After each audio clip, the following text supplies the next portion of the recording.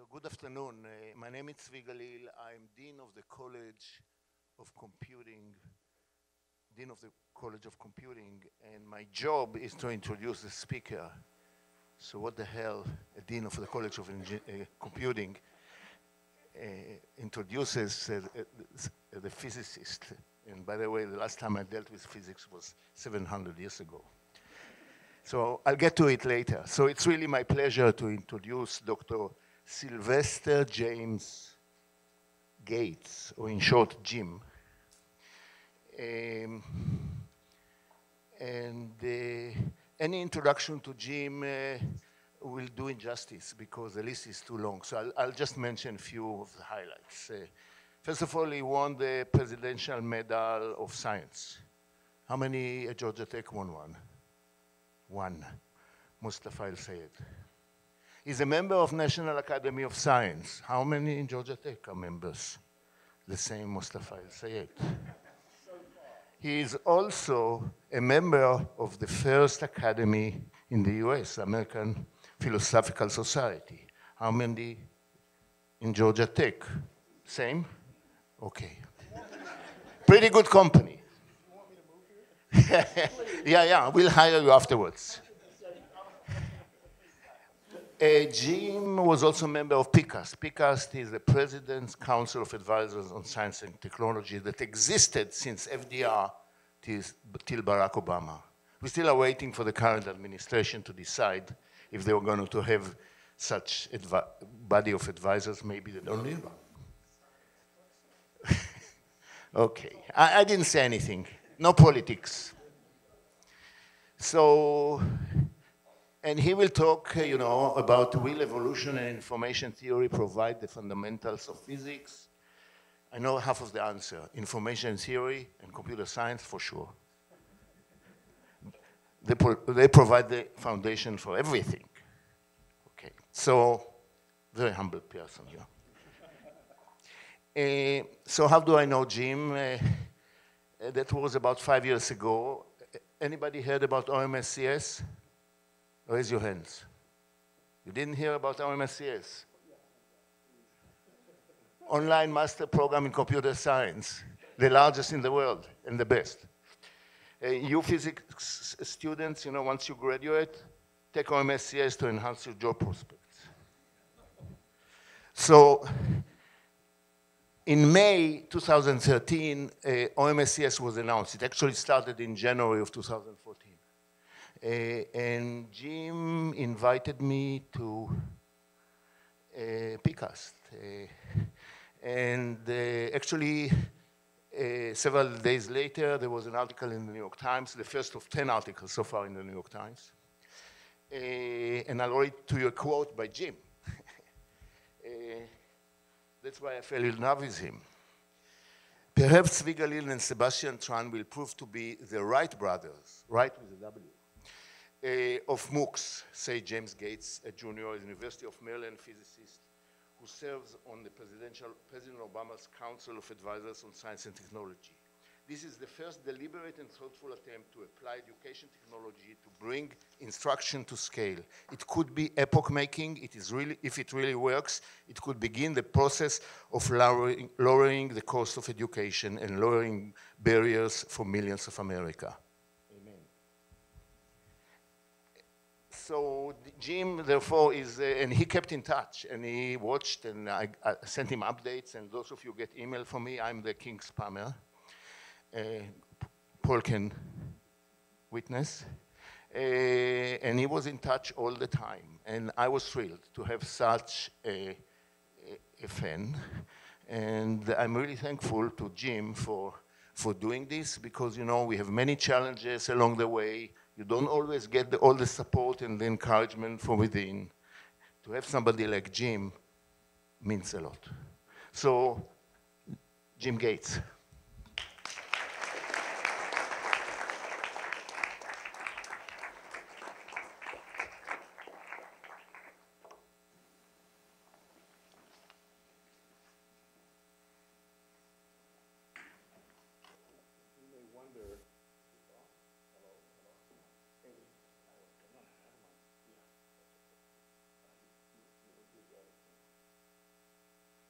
So I'm sorry about the fumbling, but that's typical of me. Back in the 2010 period through maybe 5 years ago, there were these things called VHS recorders. And you could have DVDs, CDs running in your house, and you could program them so that they would come on and off and maybe record something on TV at a given time, maybe your favorite program, maybe you were binge watching something, you just program it, videotape it all. And I never learned how to do that. My wife was the person who learned how to do that in my family. So I always tell people that you don't want me touching technology because I know how to break it faster than the speed of light. So first of all, thank you for this. First of all, my friend Zvi. We are, in fact, friends. We talk to each other several, 8, 9 times a year at least, all around the marvelous works that the online course is doing. And you folks, I was amazed that more of you didn't raise your hand because Georgia Tech is actually leading the world. Someone's laughing?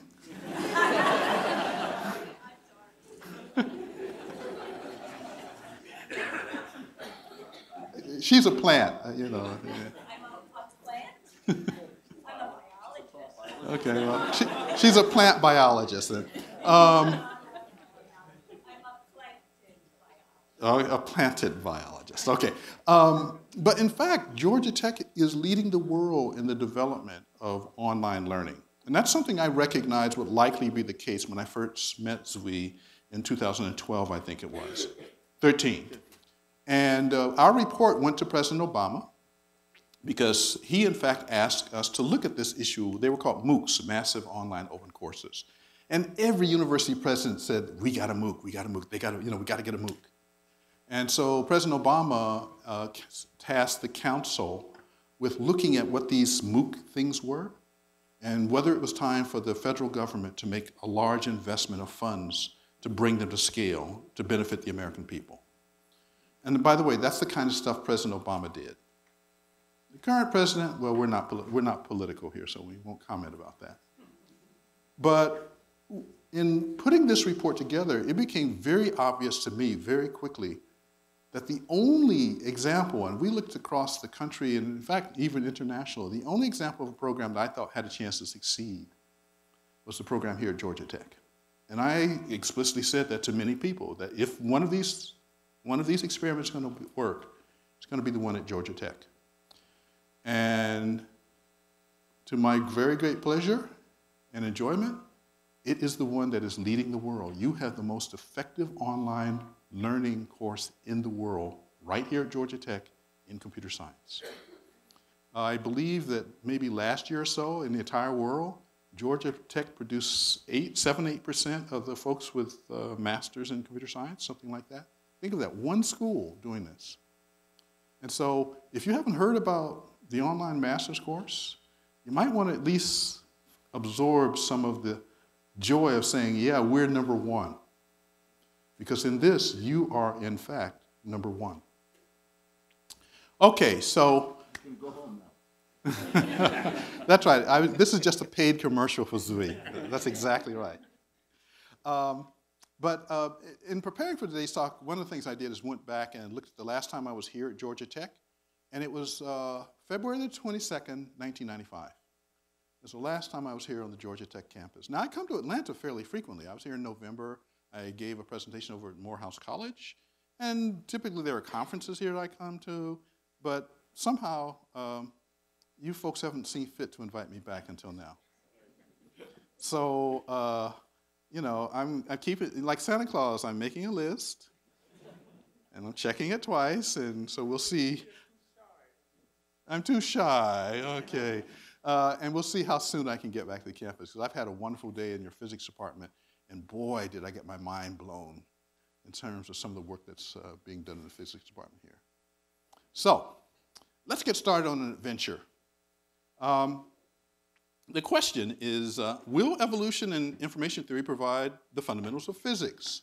Now, I'm going to try to convince you that the answer is likely yes. The information part, as Zvi has already said, that's a done deal. But in fact, in theoretical physics, if you read the theoretical physics literature right now, you will find many, many examples of people at the very edge of the field who have become convinced that elements of information theory are critical to understand the basis of our universe. And this is a real switch. Back when I was in graduate school, and I got my PhD in 1977, so this is the period 73 to 77, there was a physicist by the name of John Wheeler who made this proposal called it from bit. And what he meant by that statement was that it, being the universe, had to somehow emerge from bits as an information theory. Now, I remember when I first heard this, I thought, well, John Wheeler, first of all, many of you probably have never heard of John Wheeler, but John Wheeler was the advisor to Richard Feynman. Maybe some of you have heard of Richard Feynman. He's a Nobel laureate. He was also the advisor to Kip Thorne. And if you don't know who Kip Thorne is, he's the guy who helped measure the gravitational waves about 2 years ago. And he also got a Nobel Prize. So John Wheeler, although he never received a Nobel Prize, was an extraordinary physicist, did lots of work for this country during the Second World War in order to make sure that this country was victorious. Just an incredible man. And so Wheeler made this comment, and I remember hearing it as a young physicist in grad school, and I knew about his illustrious past, and so I said to myself, God, this guy is just such a giant in physics. But you know, he's getting old now, and you know, maybe his mind is beginning to go, and so you have to take what he says with a grain of salt. So now, 30 some odd years later, I'm doing research, and I find that in my own efforts, I got to his age, but in my own efforts, not because I wanted to, because in fact, it just forced itself on me. Not because I wanted to, suddenly I found elements of information theory derived by me in my own research. And so I concluded that if you become a theoretical physicist and do it long enough, you too can go crazy.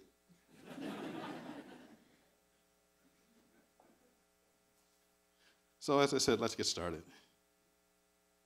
Okay, so in our universe is an interesting place, and people like me basically try to study the mathematics to understand what's going on. And so part of our universe is given to us by this thing called the classical path, and that's actually Sir Isaac Newton. Almost everybody in this room, I'm certain, has heard of this equation, F is equal to ma. And it's an equation that tells you how things move. But it doesn't just tell you how things move, it also tells us how to get to the moon. For example, with the Apollo project back in 1969, all we did was use Newton's equations for that purpose. It tells you how to build airplanes that travel at hyperspeed velocity. I mean, Newton was just a bad guy, a bad cat. And he gave us this as a species. And the thing that's really interesting is he invented calculus. And it's really funny because calculus is the answer to the question. And the question is, what is motion? And I know a lot of people never get a chance to take calculus, but you don't really understand motion until you actually take calculus. That's a very strange statement, but it's literally true that you have some sense of what motion is, but if you really want to deeply understand what is motion, you actually have to learn calculus. Kind of weird result. So that's what Newton gave us. Worked really well for a long time for building technology.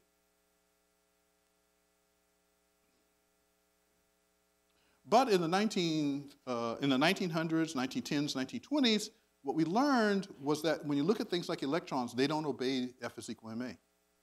The equations that describe the motion of electrons are very much more complicated, and in fact, a whole new piece of physics was invented for this purpose. It's called quantum mechanics.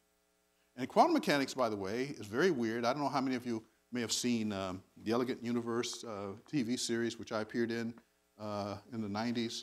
You might not recognize me because I had long black hair in those days. But my parents never liked my hair long. And so my mother and father eventually got their way. But I'm talking about Mother Nature and Father Time. Because as you can see, it's no longer long and black anymore.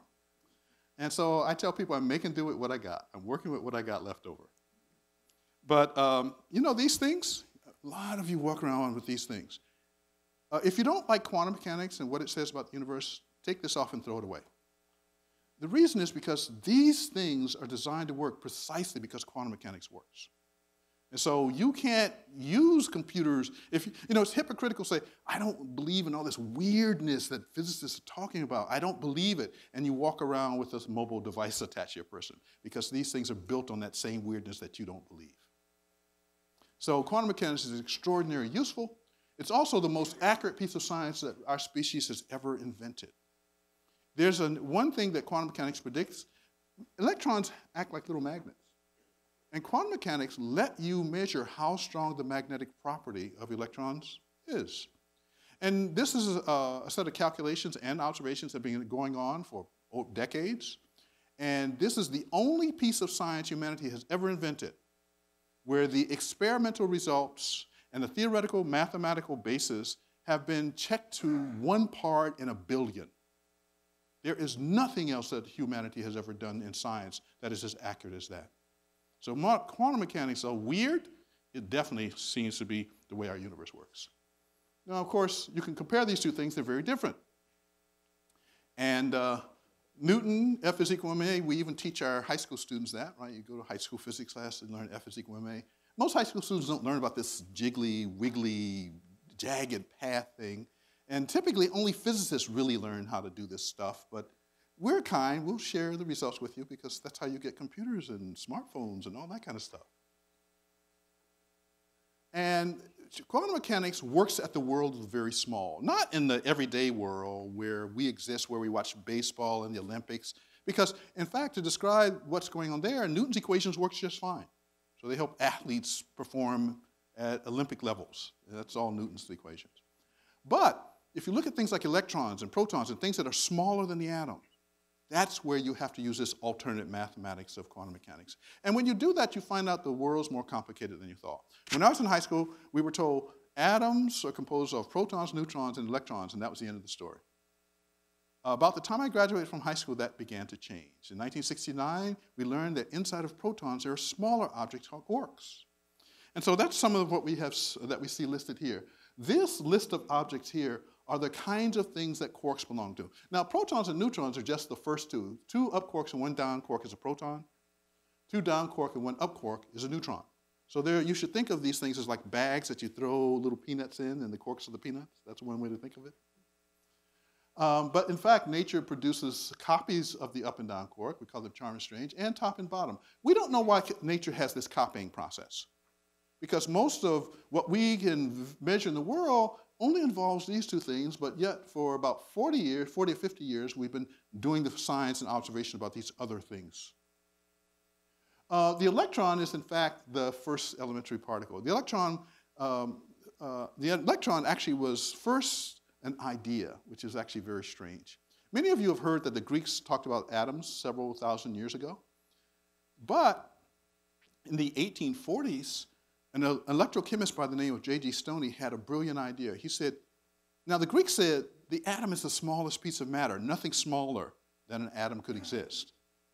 But J.G. Stoney said, no, something smaller than an atom can exist. And he actually gave this something a name. He called it the electron. Now, most people will know the story of the electron. They say J.J. Thomson, what have you. But in fact, J.J. Thomson was not the inventor of the idea, nor did he name it. It was actually J.G. Stoney, who was a Scottish electrochemist. And why did he want the electron to exist? Because he was trying to figure out how electroplating worked. Very practical reason for why you would say, aha, I can understand this if there's something smaller than an atom. And that's how science works. Science is about trying to have an accurate description of nature. The most accurate description that we humans are capable. So the electron turns out to have friends. There's something in nature that is an exact copy of the electron, except that it's 200 times as heavy. It's called a mu particle. About 20 years ago, we discovered that this copying goes again. This other object called the tau particle is 1,700 times the heavy mass of the electron, but in all other ways, it's an electron. So why this copying goes on, we don't know. But we observe it in our laboratory observations. And then I like to look at crowds like this and say, you know, I look at you and you're not just a soup of electrons and quarks, you're much more beautiful to look at. So why are you so pretty? Well, the answer turns out to be that in nature there are other things that hold these little particles together in fixed shapes. They're forces. They actually cause the quarks to go inside the proton and neutron and stay there. That's called the strong nuclear force. There's a force that causes the electron to orbit around the nucleus. That's the electromagnetic force. And when I was very young, there were lots of science fiction movies, and the monsters usually glowed from radioactivity. Now, that glow turns out not to be science fiction. There's a force in nature called the weak nuclear force, and you can actually see this glowing. It's called Cherenkov radiation if you set up the right experimental situation. So this glow is not science fiction. It's actually something real. And so that's another force in nature, and it has a set of carriers that we call the W and Z bosons. And then, about 3 years ago, we added the Higgs boson. We first saw the Higgs boson in Geneva, Switzerland. It had been predicted by our mathematics for about 35 years, 35 to 40 years. And that also should give you some insight into how people like me work. Now, I met a great group of physicists today, people who are really doing real stuff in the real world that has immediate implications. I, on the other hand, I tell people I'm the most useless kind of physicist that there is, because I'm essentially almost a mathematician. And so what I'm mostly doing is playing around with mathematics, but in the service of trying to describe something in nature. When I was very young, I used to say, I'm trying to discover a magical piece of mathematics that describes something hidden deep in nature. And in this talk, we're going to see what I think is my contribution to actually having done that. And over here, we have the gluons. They're the things that keep the quarks inside of protons and neutrons. So that was called the Standard Model. Now, it's not just a table. Like, you know, if you walk into a high school chemistry class, you'll see a table that has H on one side and HE on the other, and a whole bunch of letters that are spread all about. And they'll say that's the table of elements. But that table of elements is not just a list. Because if you look very carefully, there are other numbers there, like the atomic number or the charge or the mass. And it turns out that all of that is part of mathematics of understanding how chemistry works. So what I've just shown you are the charts associated with elementary particles, but there's a whole set of mathematics tied to this. It's called the Standard Model. And that's the piece of mathematics that makes this prediction that agrees with nature to better than 1 part in a billion, the Standard Model. So people like me say, okay, well, we've made progress in physics, but what's the future going to look like?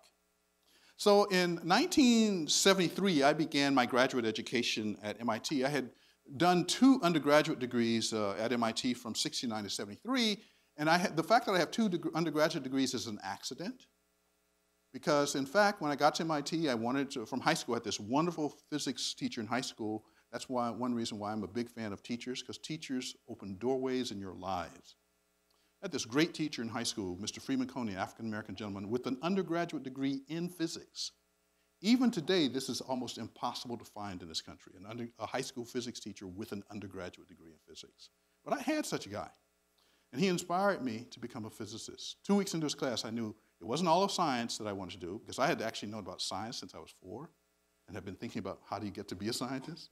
But when I was in Mr. Freeman Coney's class, I knew it wasn't all of science, it was physics.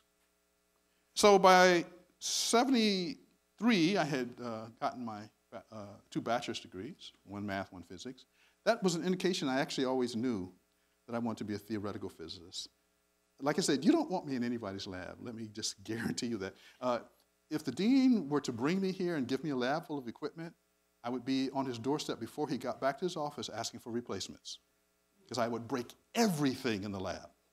That's who I am. I'm just all thumbs or toes or whatever when it comes to experimental equipment. But with math, I'm okay. In fact, I see math in sort of different ways from most people. So in 72, I was trying to figure out, in 75, I was trying to figure out how can I write a PhD thesis so that I get to the next step, because I want to be a physicist all my life. And physicists typically work in universities. That meant I had to try to become a professor. And so I was in graduate school, and I think, oh my God, this is horrible. There are all these smart people around. There are geniuses. How's someone like me going to make it here?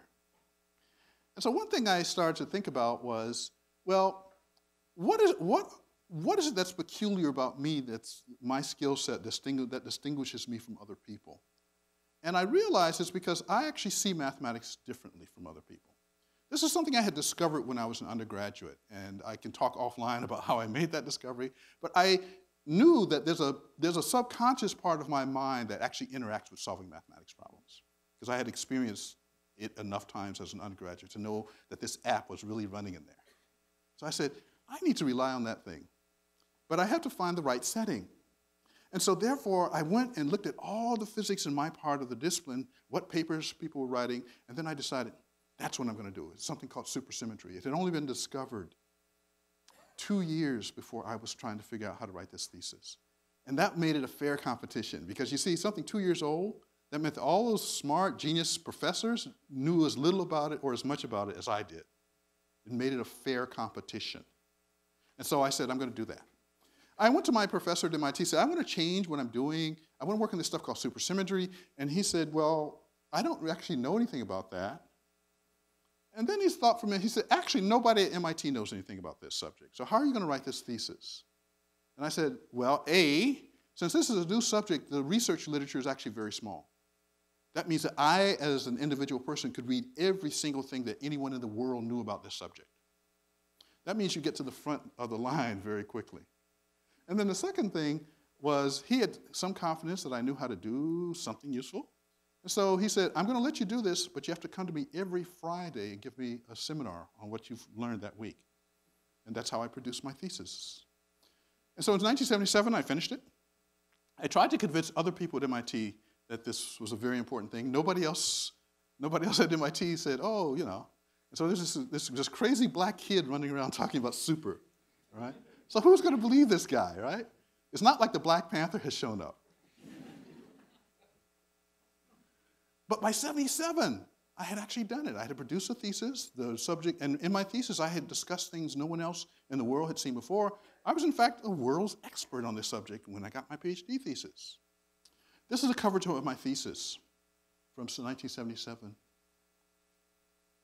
And so what did I do? Well, first of all, why did I choose to work on supersymmetry? Well, a lot of reasons. First of all, because I wanted to have a life as a physicist, and I figured one thing that you have to be able to do is to prove to people that you can bring something of value intellectually to what the collective group does. And so what I recognized in supersymmetry was the following. I showed you the standard model 2 slides back. Those are all the particles that we've ever seen in laboratories. But let me show you those particles in a slightly different display. So this is the photon, the carrier of electromagnetic force. Those are 8 gluons, keep the quarks inside. Here's the Higgs boson, here are the WZ particles. Over here we have the electron. Electrons can either spin clockwise or counterclockwise. And that's why you see 2 E's here. One of them is a clockwise rotating electron, the other is a counterclockwise rotating electron. The same thing for the mu particle and the tau particle. And then in nature, there are other things that look almost like electrons, but they have no electrical charge. They're called neutrinos. And they also can spin either clockwise or anticlockwise. Here are the quarks, again, split into clockwise and anticlockwise pairs. And so this is what the standard model looks like. If you ask, is the thing I'm looking at a carrier of a force? Or in other words, is it energy? That's this line. Or is it something the forces act upon? That's what these two rows indicate. But you also notice there are 2 columns. And these columns are actually very interesting. If you take a flashlight and go in a dusty room and aim the flashlights at right angles to each other and turn the lights on, you'll notice that the light beams go right through each other. Perhaps some of you have actually seen that, so there's nothing surprising there. And what that tells you is that light is capable of, one light particle, a photon, is actually capable of passing through another light particle, at least if you forget about quantum mechanics. There's a little bit of complication there. But classically, light passes through light. Now imagine doing this thing, the same result with 2 electrons, right? Take 2 electrons, try to shoot them at each other. Or better yet, let's start with baseballs. Let's take 2 baseballs and throw them at each other at right angles. And they get to the collision point at the same time. Do they pass right through each other? No, they bounce off. Now, for baseballs, the reason they do that is mostly electrical. It's mostly electrical repulsion, because they're full of electrons and the electrons are repelling each other. But even if you turn off the charge on an electron, it turns out it's still something that's a property that looks a little bit like bouncing off. It's called the Pauli exclusion principle. In quantum mechanics, you learn this because, and in chemistry, you learn this because you learn the shell structure of the atoms. 2 electrons in the lowest shell, 8 in the next shell. That's actually this bouncing off property at work. And so you can say, aha, everything in this column has this bouncing off property. Everything in that column doesn't have the bouncing off property. It passes through each other. That's the difference between what we call bosons and fermions. And if you look at the standard model, these are all the particles that we see in the laboratory. So question, does this look pretty to you? Or let me state it in a more technical way. Does this look balanced to you? Or let me state it in an even more technical way. Does this look symmetric to you? Now, if you answer yes to any of those questions, I want you to leave this room. Because for most of us, looking at this picture, we say, no, it's terribly unbalanced. And so, what if our universe looked like that? Now, that's not completely balanced. This now has left-right balance, but not up and down balance. But it's more balanced than the previous picture. So let's go back. This is what we've seen in the laboratory. This is what supersymmetry suggests is the case. And this is what I understood when I was a graduate student at MIT, that we got more symmetry if we believed in supersymmetry. And so all of these extra things, they're just math. They're just mathematics. And so I study the mathematics of these things. I wrote the first thesis at MIT on the subject. We have not seen them in the lab, and we can come back and talk about that. Thank you. Not yet do we see them. Because remember, we only saw the Higgs boson 3 years ago for the first time, but it had been in mathematics for over 35 years. So just because you don't see something at a given time doesn't mean that it's an inaccurate description of nature. You have to keep probing, and that's why the experimental and observational work in physics is so important, because we want to know what's the most accurate answer out there. And why do we want to know the most accurate answer? Because we're trying to get more and more technology, better technology. I tell people science is one of the best ways I know to actually ensure the survival of our species. Because at some point, environment's going to change, like maybe global warming is not a joke. And how are we going to save ourselves? It's going to be technology. Where does that technology come from? Science. So science is, in fact, an act of self-protection for our species in the context where nature changes the conditions that we exist in. So like I said, studied this, and I'm like, wow, this is certainly amazing. And of course, for me, it's a playground. Because, when you get to study right at the edge of theoretical physics, you're doing stuff that very few people get a chance to see or do. And it's a little bit like writing novels. You know what a novelist does? They take punctuation and letters and words, and they tell stories.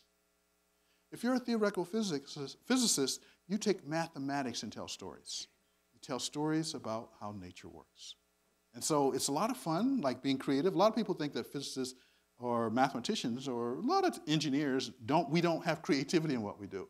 When in fact, we can't do what we do without creativity is the actual case. So there's enormous amounts of creativity in what we do. It's not just going in a white coat and flipping a switch or just sitting and doing some dumb, can you get this side of the equation to equal that side of the equation, which is a lot of people, that's their view of what we do.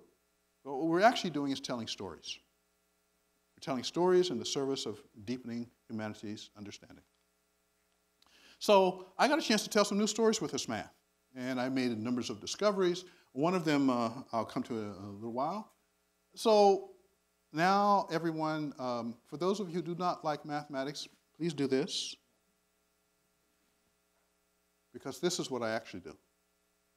This is a form of calculus that most of you will never get to.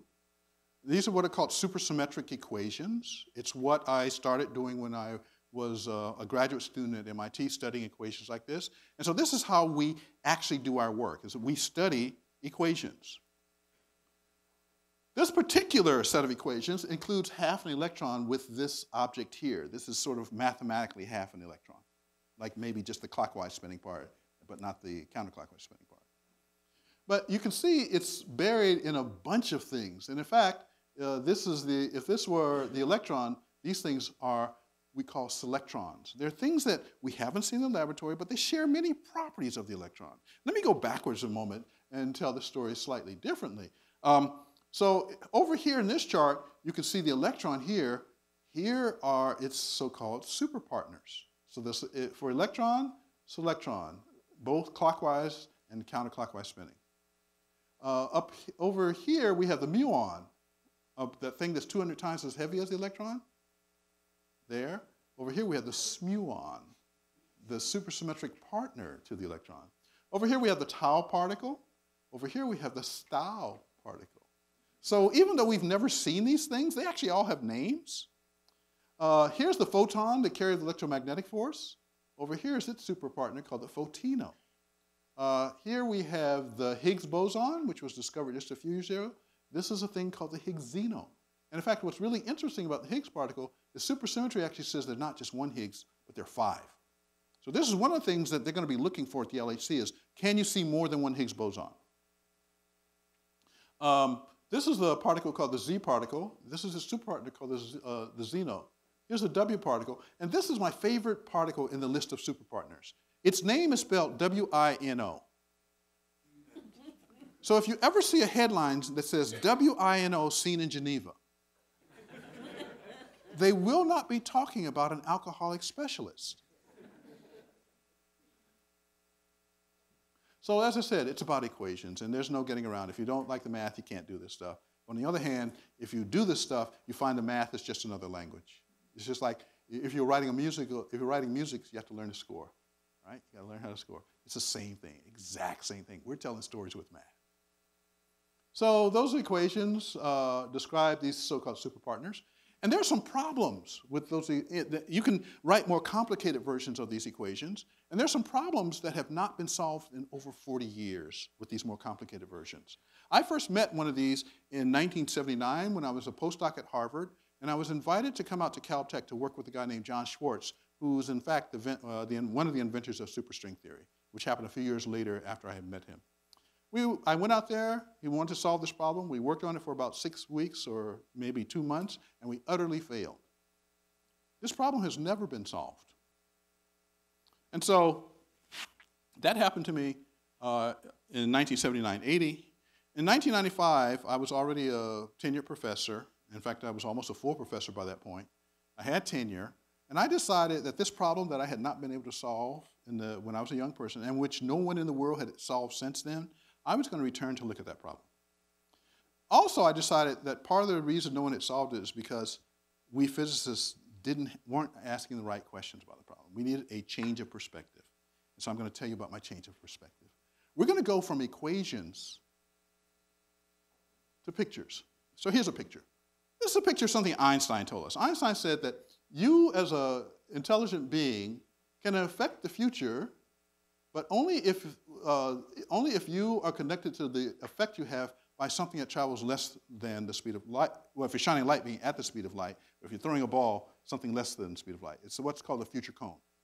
Einstein also said anything in the past can only affect you if it's connected in what we call the past light cone. But there are regions of reality out here where you can neither affect nor can they affect you. These other regions are sometimes called the else when, which is one of my favorite words, the else when, like elsewhere, the else when. Right? And so using this construct that comes from Einstein, I start looking at the equations for supersymmetry, and let me just move a little past here. I realized, and so what I'm showing here are simpler versions of the equation, but I realized working with one of my students, a young woman named Lubna Rana, who's my only female PhD student I've graduated in my career, that equations like this, and these are super equations, or at least simpler versions of the equations I showed you before, every piece of mathematical information here is actually contained in this picture. Now, in physics, we have ideas like this before. They're called Feynman diagrams, where you can take a set of pictures and then use them to calculate physical properties of a system.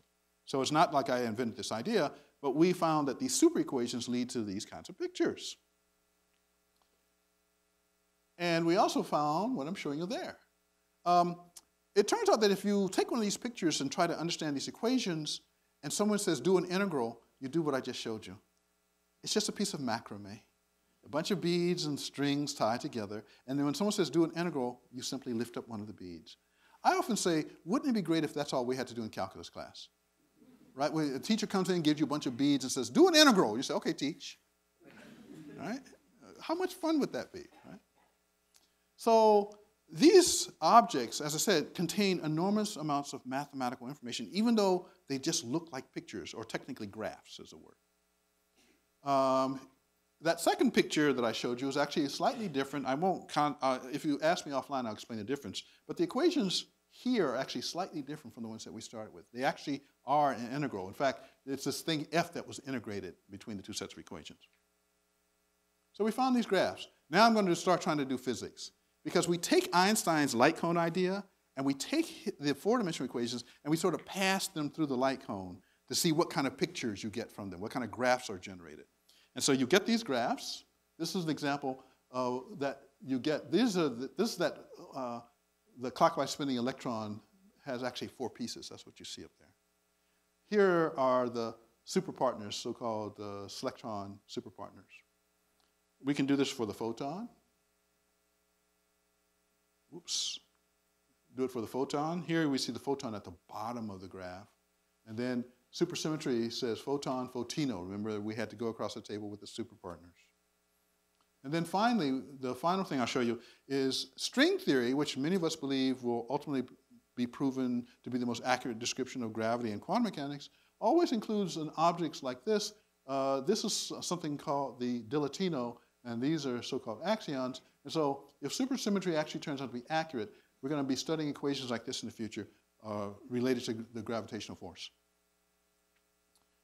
These are some more of these images.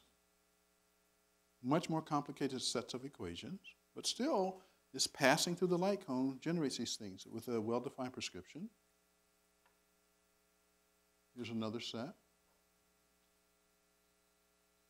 Another. And as I show you these pictures, I hope you get a sense of the hidden beauty that was always there in the mathematics. In fact, Albert Einstein said it's not an exact quote, but Albert Einstein said something like, at their highest levels of practice, art and science coalesce in plasticity, form, and aesthetics. And that's perhaps what we're seeing here, how the mathematics ties itself together with art. These are my favorite. I've long said I wish I knew someone who knew how to weave these so I could have wall hangings. And someone says, well, what do you do? And I just point at my wall hangings. That's what I do. So these graphs are peculiar. They have math buried in them. So I'm going to start now telling you about the mathematics. It turns out that all of these things are built on basically little squares that you glue together. So here is a square. Everybody recognizes that. And if you know some mathematics, you know that you want to talk about the locations of these tips, and you do that with these numbers that you see here. Now, what's really interesting is these numbers are only plus and minus ones. And minus 1 is equal to itself, but plus 1 is equal to minus 1 to the 0 power.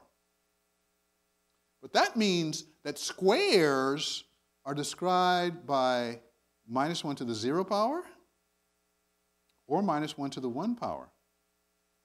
A variable that takes on a quantity that takes on two values, ones and zeros, have a name in computer science. They're called bits. And so if you start with squares, they automatically bring bits with them. And so when we studied the full equations, what we found is these bits were always there. Now, as I said earlier, it's only a bunch of plus and minus signs that you have to work, and then the bits you get by exponentiating. And so all the dots that you see in my pictures have bit addresses assigned to them. It's as if they want to be parts of computer science, just automatically. Not because I wanted them to do, but because squares can always be talked about in terms of plus and minus ones. And so this is the story. This is a story about Feynman and Wheeler. Feynman and Wheeler were both. Feynman and Thorne were both Wheeler students. And in the 60s, at some point, Thorne was visiting Feynman, and Thorne was saying that both their advisors were starting to lose it, just like I thought he was starting to lose it. And so Feynman says, "Yeah, I know this guy sounds crazy," and he's talking about Wheeler. But what people of your generation don't know is that he's always sounded crazy.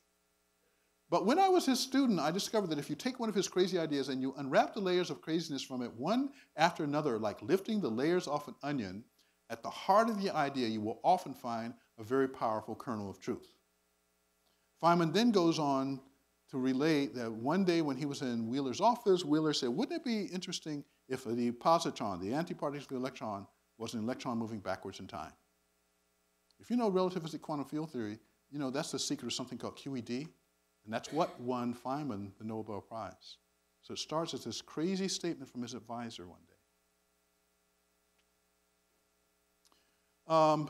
It turns out these collections of beads, like macrame, you can actually fold them up sometimes. And so here's a movie that's actually mathematically correct. I actually was working through equations, created a storyboard, and took it to a computer graphics animator. And I'm going to take this initial object and fold it up. Here I'm doing 3 integrals. I'm going to do some more, or derivatives, I can't remember which now. And now the trick is I want to show that the left side and the right side are actually exactly the same. This tingling you saw was plus and minus signs. If you put a minus sign on both sides, the equation is still valid. And so now we're going to twist these, fold these two things together. And you'll notice there's perfect matching. Black rods to black rods, black balls to black balls, white balls to white, dash blues to dash blues, dash reds to dash reds, solid reds, solid reds. That's a proof that the two parts of this diagram are in fact images of each other. And it turns out, and we open this back up, and this actually gives us the description of half an electron. The thing I started with turns out to be a description of the photon in what we call a particular gauge. But this movie then shows that the mathematics of photons, which was invented by Maxwell in the 1860s, although it didn't get widely known until the treatise in the 1870s, that the mathematics of electrons and the mathematics of photons are related to each other in some way, because we never had to break any links in doing this. This is what you would need for unified field theory. You would need a piece of mathematics that you look at it one way, it gives you the math of photons. You look at it another way, it gives you the math of electrons. And if you have more complicated things like strings, it should actually be able to give you all the math to describe everything that's in the world around you. And yet, in this toy example, this isn't string theory. This is just studying supersymmetry. We have begun to see these kinds of links. Now, what I showed you before looks really complicated. Let me go one more transparency. I started with this thing, and I claimed I folded it up. Let me give you the bitwise addresses associated with this object. There they are. 000 for the first one, 4 zeros. 100. That just means that I use a red link to go from here to here. Whenever I use a red link, I change the first bit by adding 1. When I use a green link, I change the second bit. So if I go from here to here, I would have to change the first and second bits to 1. That would get me over here. And so you can easily see that this bitwise addresses, in fact, associate with each vertex. The folding I showed you was this. When you actually work the folding out in detail, this node actually got folded together with that node. This node here was folded together with that node. The node down here got folded in together with that one. You see what's going on? If you add the addresses of things that are getting folded, they're always add up to the same thing. 1, 1, 1, 1. Now, this is work that I did, let me just, at this point, make sure you understand. I work in a collaboration. In fact, I created a group of both mathematicians and physicists to study these objects. I discovered these objects with my student, but then it became clear to me that if we're going to make progress, you got to be talking. And that's one of the things that, again, students generally don't understand about academia, is that in research, it's all about collaboration at some level. You're always constantly talking to people. The story about the genius that goes and locks themselves in a room and comes out with the tablets like Moses, that doesn't happen in the real world. You interact with your colleagues. You feed on their knowledge, they feed on your knowledge. It's a collaborative process. And that's why one of the shifts in university education these days is that we try to teach our students from the very beginning that they have to be more collaborative. When I was a student, that was not a big message. At many universities now, that's a big message. Learn how to collaborate. So that's what goes on. And so we found these bits. What's special about 1111? Well, my colleague here could answer that question for you, but I'm going to take a shot at it as an amateur.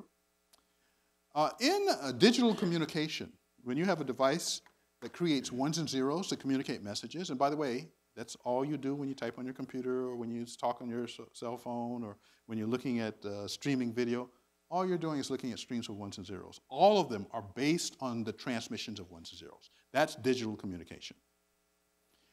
Now, when you have a device creating streams of ones and zeros, like you typing at your keyboard and then using Wi-Fi to send it to a second computer, in the real world, there's no such thing as perfect transmission. So sometimes when you create a 1 over here, when it gets to the receiving device, it reads it as a 0. Sometimes we create a 0 here because of the, basically you can think of it like static in the system, you get a 1 over here. And so in order to have reliable digital communication, you have to actually teach this second computer how to recognize when there was an error made in the transmission. This is a problem that a computer scientist named Hamming first thought about in the late 40s and early 50s, and he found a way to solve it. There's something called the Hamming code, which is an example of how you solve this problem of reliable digital communication. And this set of numbers, 1111, is an example of one of the families of such codes that exists. The largest member in this family is something called the checksum Hamming code. But this one with just 4 ones, it's the smallest example of one of these kind of error-correcting codes. And so we come to the conclusion that if the world is supersymmetric, that is, you want to get the balance, then computer codes are tied into the mathematics of the universe. Not that we are talking about computers, but in the mathematical description of how the universe works, computer codes suddenly appear. Now, when I and my collaborators first found this, we were astounded. In fact, we were so astounded that for about 6 months we didn't talk to each other. We wrote a paper, we presented this result. The paper got rejected because we couldn't get the referee to understand what was in the paper. By the way, that often happens in physics. That's not an odd occurrence. I see laughter in the audience, so some people know that this is true. But we ourselves didn't talk about it. But then, just like I'm speaking with you today, I often speak to the public. And so in one of my public presentations, I said, what do you do? What are you doing right now? I explained this. And I said, well, what does that actually mean? And so then I started worrying, well, what could it mean? Well, it could mean, and a lot of people believe this, but please don't believe that I believe this, it could mean that the Matrix science fiction movies are real. A lot of people look at my work and say, wait a minute, this guy has found, in the equations that may describe our universe, this guy has found error-correcting codes. In the Matrix movies, you can imagine that there are scientists. How does the Matrix actually work? Well, it's a virtual reality. And so if you study its laws of physics, you probably wind up looking at computer code, right? And so they say, aha, therefore, Professor Gates believes in the Matrix. And if you go on the YouTube, by the way, you'll find many, many websites where this statement is made about me. Needless to say, I'm not very appreciative. And besides, there's a real problem. This is part of what's called the simulation hypothesis, and lots of people now are talking about it. And the problem with the simulation hypothesis, as I noted in an article in the Washington Post several years ago, I said, if you believe that we are all in a virtual reality, that, that's what we are, we're programs essentially, then you have to accept the existence of the possibility of ghost. Why? Well, if we're programs, unless the underlying device that's running those programs is destroyed, when we die, it's basically just like ending a program. But when you end a program, that doesn't destroy the program, you just reinitialize. And so if you really believe that we live in the Matrix, you have to believe that our universe is consistent with the idea of ghost. I don't think our universe works that way. I've not seen any evidence that it works that way. And so that's one of the big problems with the simulation hypothesis. Another problem is you can't falsify it. And that's a more fundamental problem, because in science, you have to agree when you present an idea how someone will prove that you're wrong. You have to do that, or else it's not science. And the problem with the simulation hypothesis is that there's no way to prove that it's wrong inside of that logical system. And the final issue with the simulation hypothesis, which is when I first began to understand why people would sort of take my work and take it in really weird directions, is some people interpret our discovery by saying they know who the programmer is. It's the deity. It's the creator. And in fact, if you look at the simulation hypothesis and take the word programmer and replace it by God, the logical structure is exactly the same. So that's not what I was taught how science looks. So I vehemently do not believe we live in the matrix. So what is the importance of my work? Well, I can't say for sure, because in science, the best that one can do is wait until nature gives you the evidence. You do the experiment, you make the observation. That's how science works. You can do all this fancy math that you want, you can come up with all these strange ideas, but until nature verifies that with an observation, it's speculation. So I don't really know, but let me continue. This is the problem, by the way. This is a version of the problem that I first saw with John Schwartz in 1979. It goes as follows. So this object here turns out to be the object that's related to the half the electron. The object over here is the same picture, except that I've erased all of the upper superstructure, so you can see the bottoms are exactly the same. And so the question becomes, if I started from this, is there a set of mathematical manipulations that would allow me to reconstruct that? Now, this problem, which I've just described to you in about 3 sentences, is a tiny version of the problem that no one has ever solved in my field. Now, the real problem has many more colors, it has many more dots, but that problem of reconstructing the diagram from partial information has never been solved in supersymmetry. Here's another example of the problem. If you start from this, can you reconstruct that? The answer turns out to be yes in both of these cases. In fact, curiously enough, I have a daughter who's in about 3/4 of her way through her 3rd year of graduate school in the PhD program at Harvard. When she was an undergraduate, I did research with her, and we actually wrote a paper where she actually was the first person that actually wrote code that showed how to start from these things and reconstruct those. So we have some demonstration, validation and demonstration that you can take some partial diagrams and reconstruct them. But this 40-year-old unsolved problem, no one has solved that answer, and I haven't yet. But we think we're on the right track for doing that. So I often work with undergraduates. On this paper here, Forrest Guyton, Sid Hallmarker, David Kessler, and Victor Mazaros are all undergraduates. Because the work that I'm doing is so avant-garde, I have to worry about if I had graduate students, I'd have to worry about them getting postdocs. And so the only people I worked with for the last couple of years have been undergraduate students, because when they apply to graduate school, to say I have a paper in a referee journal looks pretty good in making an application. Or I work with tenured faculty who already don't have to worry about getting into grad school. But I haven't, for the last 5, 7 years, I haven't worked with people in that gap between graduate school and postdocs for this reason. Now, on the other hand, undergraduates are great. Anyone who's done research with undergraduates knows undergraduates are just great. So I have a great group of undergraduates I interact with all the time. And in this paper, we were studying some aspects of this problem of gluing things together and what have you.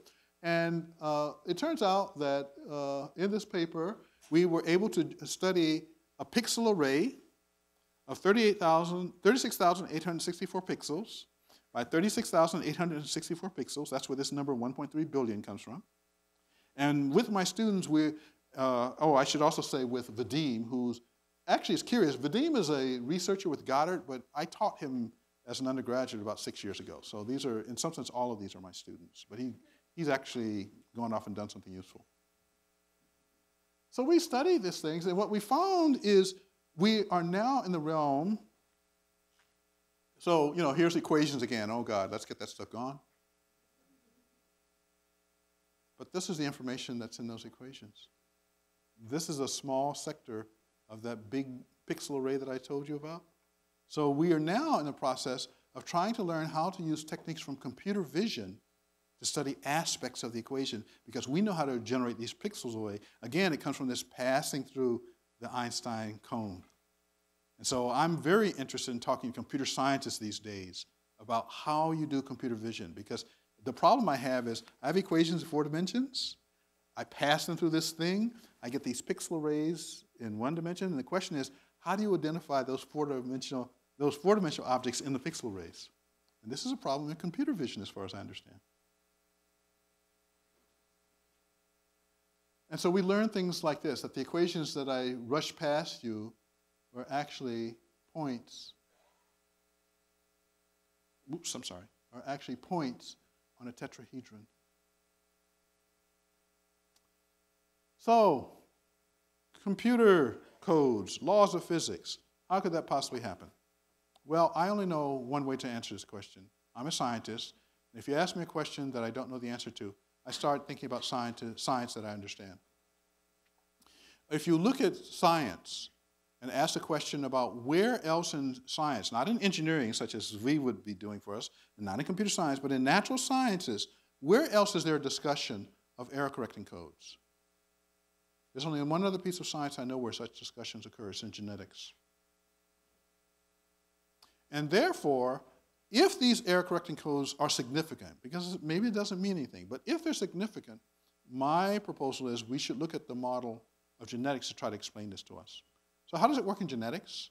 Well, in genetics, you can imagine genomes with and without error correcting codes. And genomes without error correcting codes propagate offspring that often are mutant and not viable. A genome with an error correcting code, it has to allow mutation, otherwise you don't get evolution, but the cost to the system of producing offspring that are not viable is much, much lower. And so that's why we think that error correcting codes in biology confer an evolutionary advantage. So if I use this as a model, then the crazy thing that comes to my mind is that maybe, just maybe, we live in a universe where something like evolution acted on its mathematical laws. Now, in order for this to happen, we would have to change our picture about the meaning of the Big Bang. Because the conventional meaning of the Big Bang says that our universe was created and then we evolved forward. But suppose that when the Big Bang occurred, multiple universes were created with different sets of mathematical laws. Then you have something like the diverse starting point that you have in biology. And then maybe if supersymmetry is discovered in our universe, it's because supersymmetry confers an evolutionary advantage to our universe as the universe sorts out all these possibilities. And that evolutionary advantage has to do with the stability of the vacuum. So I'm asking the craziest question of my career right now. Is evolution part of the laws of fundamental physics? So this is a representation of DNA, the author of all of us and of all life on Earth, with its base pairs. And we can read those off in graphs. And maybe, just maybe, we live in a universe where error correcting codes and something like the genome actually establish the mathematical laws of our universe.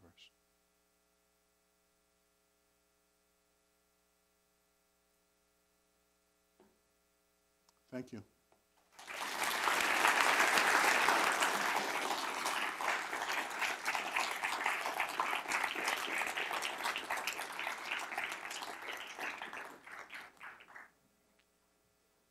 Maybe a couple of questions.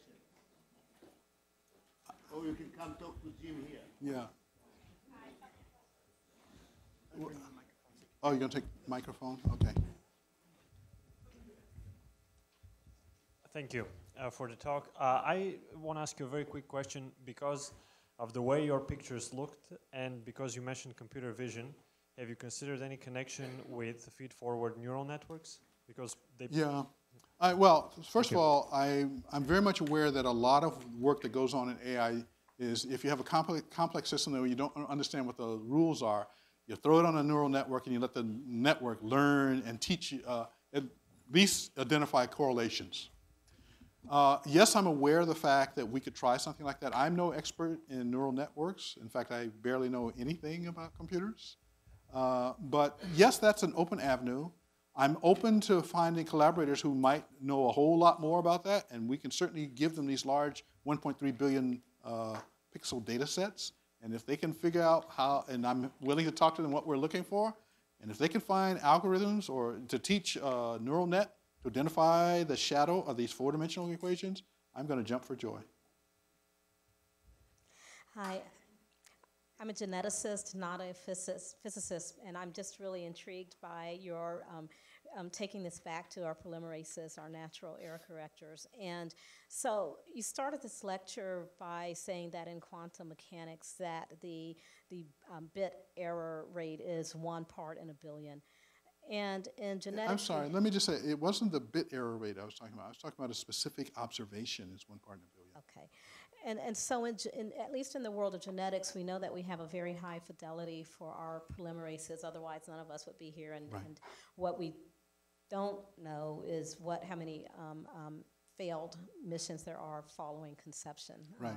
to correct that, because I think these issues happen early on. So my question is this, though. So you're trying to graphically represent supersymmetry equations into these complex adinkras, and you then have, I presume, these bits, binary bits that are in, and then a potential error correcting process that might be evolutionarily conferred. How do you know that any adinkra that fits a model where you have an error correcting process that works for that adinkra is real and not artifact? Because I know that my proteins, I know that my polymerases work because my proteins work and I'm here. Right. How do you know that? Because bits are bits. Believe it or and not, bits I have an information. answer for that question. So it turns out that I tried to introduce this sort of, it looks a little bit like, well, it's not real protein folding, but toy protein folding. That's the way I tried to explain this, and the role of the error correcting codes. So you could have asked me a technical question, which is, Professor Gates, suppose I started with that big picture that you showed us, and I decided to unite nodes in a different way from the one that you did.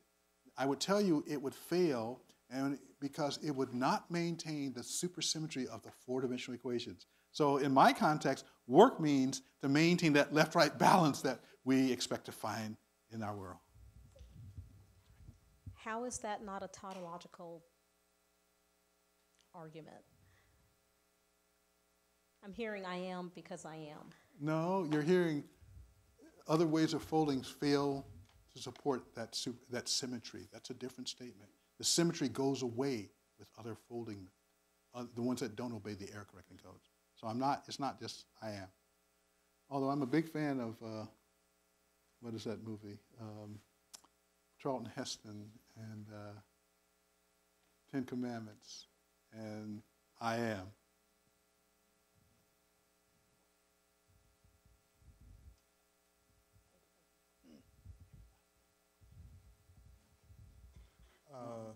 Good evening. Just my thought is when you're talking about, the last thing you were talking about is sort of the idea of multiple universes where rules might be different. And drawing the analogy with evolution, I'm trying to anticipate or think about what would be the consequence of the failure of a system. I mean, what would happen to a universe? Sure. So as I said, the best we can answer that question has to do with the stability of the vacuum. It turns out in that wiggly-jiggly picture of the universe that I showed you, quantum mechanics, the notion of the state of nothingness is a very delicate question. And for about 70 years or so, people like me who have worked in what's called relativistic quantum field theory, there are certain infinities that we kind of sweep under the rug. In the systems with supersymmetry, these infinite constants do not occur. And so when you try to define the vacuum, it actually has a much better definition than when you have to throw away infinite constants. And so the advantage, we think, is about the stability of the vacuum, the stability of the definition of the state of nothingness. One more question. Wonderful presentation, thank you. Thank you. At the most fundamental level, what is energy? So for a person like me, there are several different answers to that. One of them is that it is the generator of time translations, which is a technical answer, but it's true. Another way that I could answer the question is if you allow me to look at particles as excitations in the Hilbert space, then energy is the quantity I get by calculating the Hamiltonian. So I can give you lots and lots of technical definitions of energy, but they're all about instructions of carrying out calculations in a specific context.